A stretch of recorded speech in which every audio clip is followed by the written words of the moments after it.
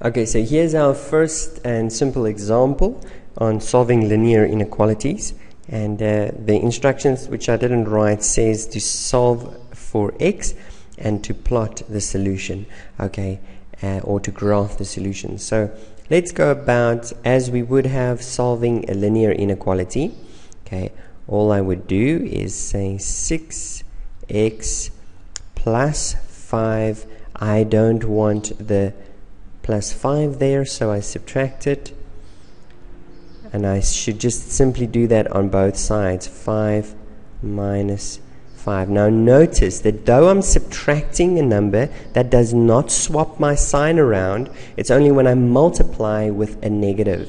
Okay, so at this stage I'm just decreasing the left hand side with 5 and also the right hand side with 5 as well. So now we have that 6x is smaller than 0, which means that now when I divide with a 6 on both sides to get my x alone, okay, I get that x is still smaller or equal to 0. So if I had to go and plot this,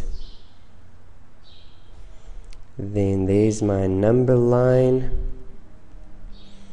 Okay, I can put 0 wherever. I'm just going to put it there in, sorry, that shouldn't have a negative. I'm just going to put it there, -1, -2. So how do I do it? Well, 0 is included. So 0 is included, and I want everything smaller than 0, but I like to look at this as well as an arrow pointing backwards. So I want everything in this direction. Okay, so if I had to go and write this in interval notation, I would have said x is an element of everything from it. The smallest number there's no smaller number, so that's infinity, negative infinity actually, sorry about that. And the biggest number x can be is 0, and 0 is included, so we do it like this. Okay, let's look at another example.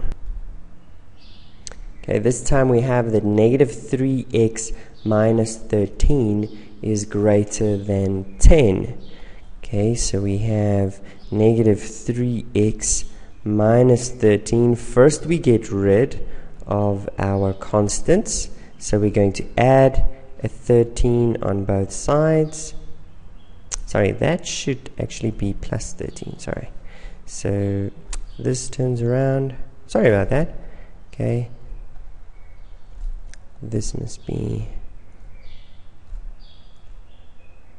plus 13. I'm subtracting 13 on both sides, so minus 13 on both sides.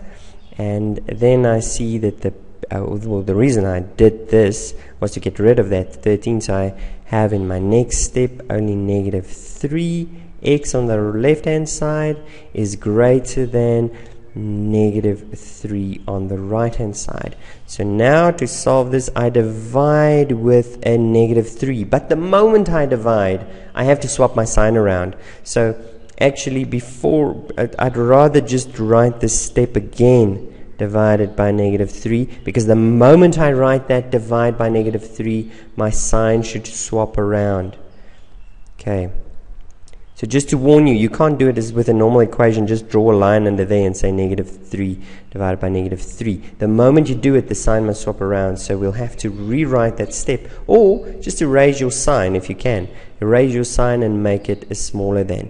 It used to be a greater than, so why do we swap the sign around? Because we're multiplying with a negative. We're now working on the other side of the number line, so this now becomes x is less than, and this is +1.